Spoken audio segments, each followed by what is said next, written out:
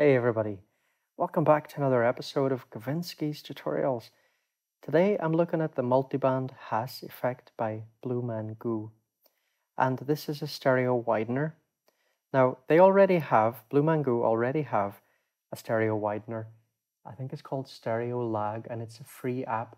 So you might ask, why on earth would you want to pay for this if you can get that free?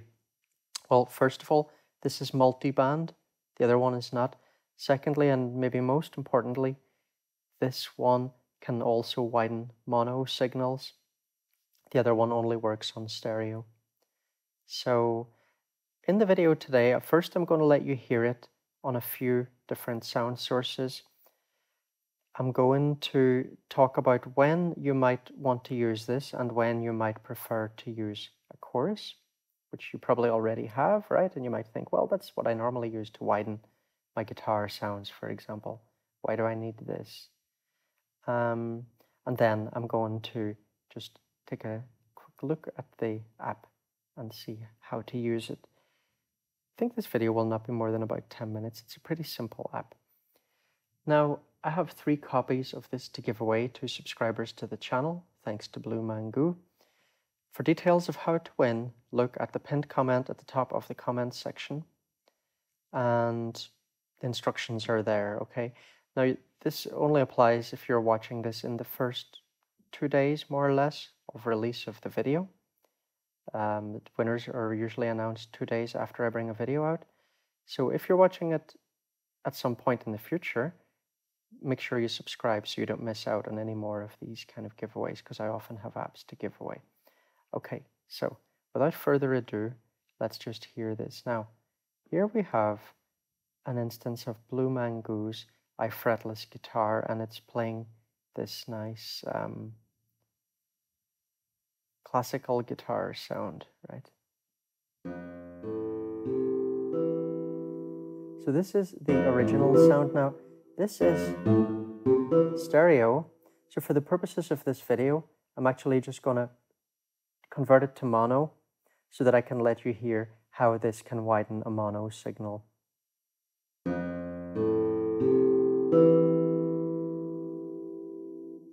Okay, so now I'll apply the Haas effect. Let's see, okay.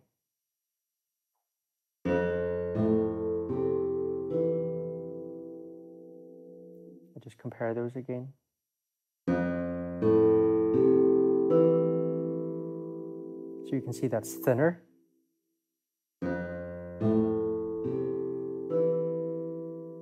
And this is thicker, right? It has that stereo quality. Now, let's see what it would be like to apply chorus to this. And here I'm using phasey chorus, which is a great chorus.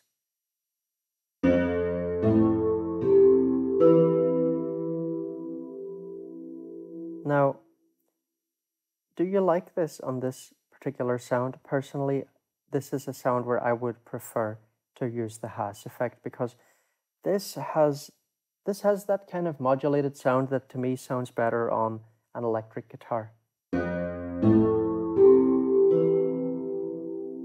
This is thicker, but it no longer really sounds anything like a classical guitar, right? And that's not the fault of, Fred Anton Carvest's chorus. It's just the nature of chorus. This is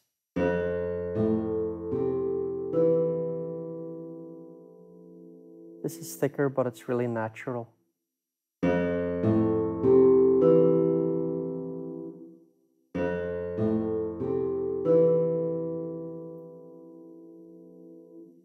So, to me, that is the main use case of this, for widening acoustic sounds. For something like synths, you might just want to use a chorus. Let's see. For example, here I have an instance of Flinth being played by Arpbud, which I did a video on a couple of days ago.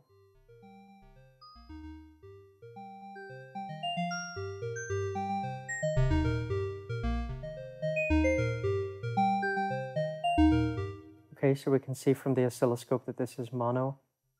Now, see, look, that's what stereo would look like. So let's hear it now.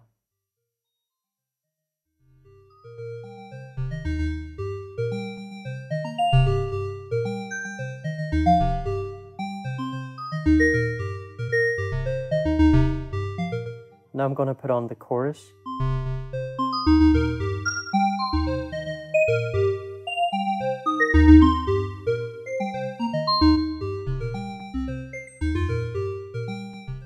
Now, I mean, it's going to depend really on the song, but for me, I quite like the chorus on something like this.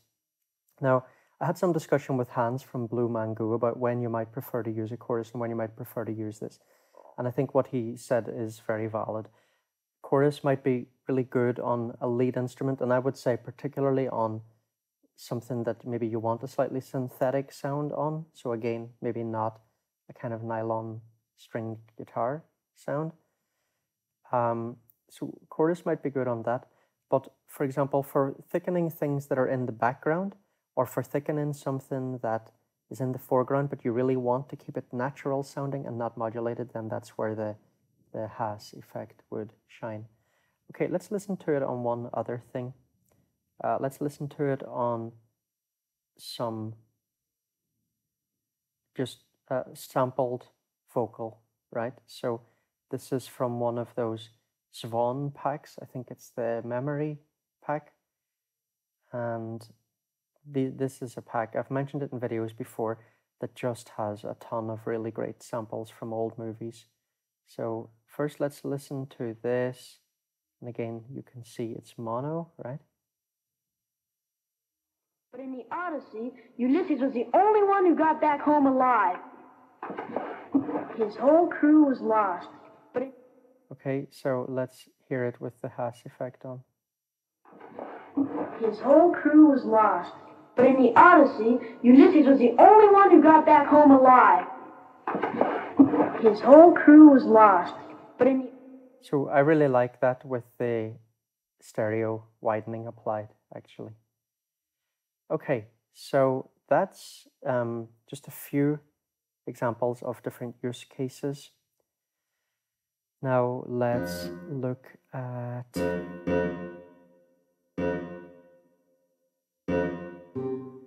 how to use this. And let's see, first of all, the thing that everybody always asks, are the parameters exposed? Multiband Haas effect, parameters. Okay, so we've got really quite a lot of stuff there. Let's see. Cutoff 1, cutoff 2, cutoff 3 hertz. Band 1 solo bypass, enable, lag time, band 2. So a lot of stuff exposed here. I'm not sure if everything's exposed, but definitely parameters are exposed, right? So that's great. It passes that test. Fantastic. Okay,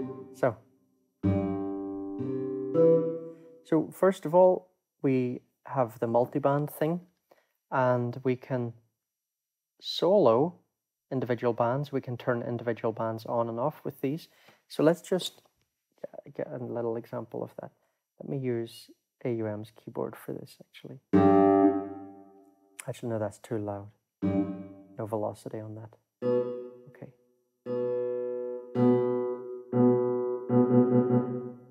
So you see, here we basically have a low mid, high mid, and high. Of course, you can adjust these.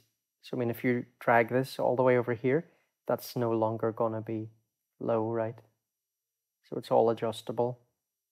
You can also press X, right, to cut bands out. And then you can press this plus to add them back in. Right. But I'm going to open just a fresh instance to get things back the way they normally would be when you open a fresh instance, right? Okay. So you can see at the moment it's divided into these 4 bands, but everything's off down here, okay? So let's just see. Let me play this on the keyboard.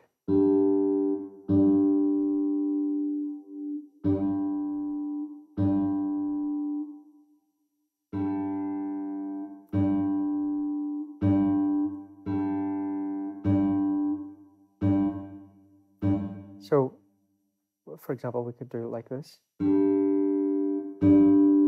Now the more we put it over here, the wider it's going to get.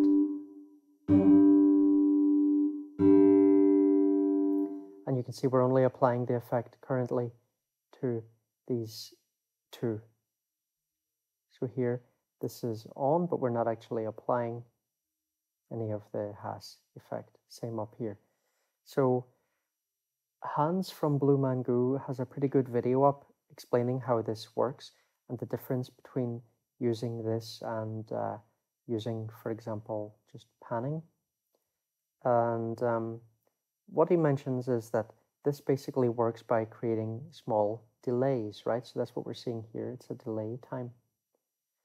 But as he mentions in the video, when you have low sounds, because they're going at slow speeds anyway, delaying them doesn't really create very perceptible changes. So we don't really get much by playing around with this. I'll show you an example of that.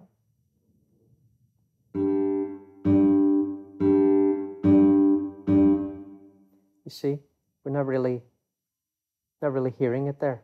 But if I do it here,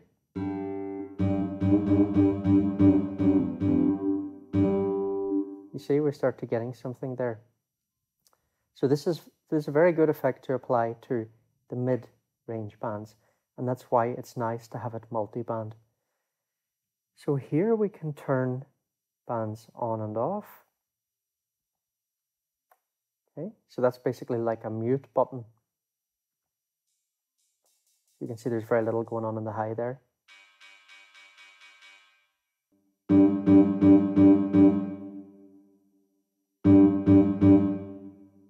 Okay, we can solo. And then we can drag, right, to get things exactly the way we want them.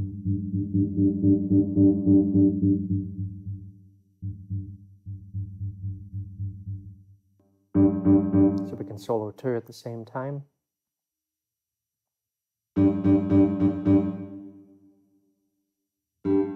So you can solo them and you can play around, get everything exactly the way you want it. Double clicking here will reset. So let's say I drag this over here, double click to reset. Now, if we put higher values on the delays here, you can see that it actually becomes something like a delay.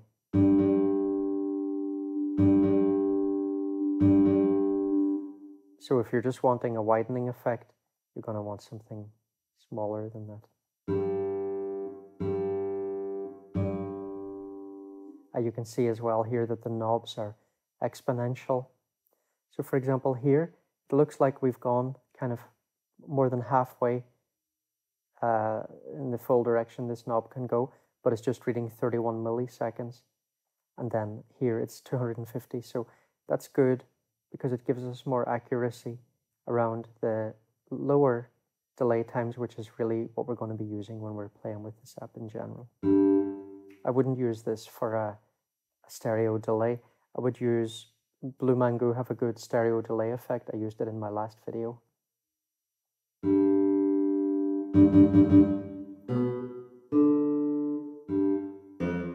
It has this mono button here, so you can quickly compare, but that does seem to take quite a lot of volume off. So it doesn't sound like a very fair comparison, because once you take volume off something, it always sounds pretty bad. The louder thing's almost always going to sound better. So if you really want a fair comparison, you're going to kind of have to go in and bypass. The only problem is when you bypass,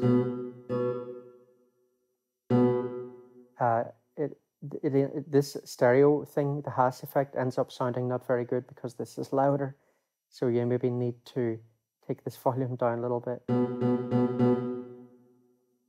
and then bring it up a bit to get a fair comparison. So there you go, everybody. A short one today. Don't forget, as I said, got a chance to win 3 copies of the app to give away. Look at the comments section, the pinned comment for details. All right, everybody. Thanks a lot for watching, and I'll see you in the next video. Take it easy. Good luck.